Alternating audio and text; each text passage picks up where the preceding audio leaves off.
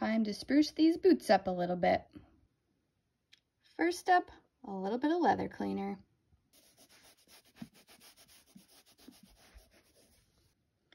Next up, a little black leather conditioner.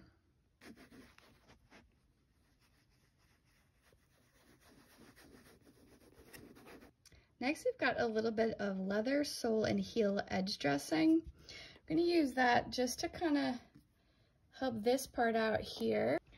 For this part, I do recommend having a little bit of a drip, catcher in place. After doing the edge coat, you're going to wipe off the excess. And here is the finished product. Decided to take them outside to do the pictures because it's a nice day, and I'd rather be outside than inside.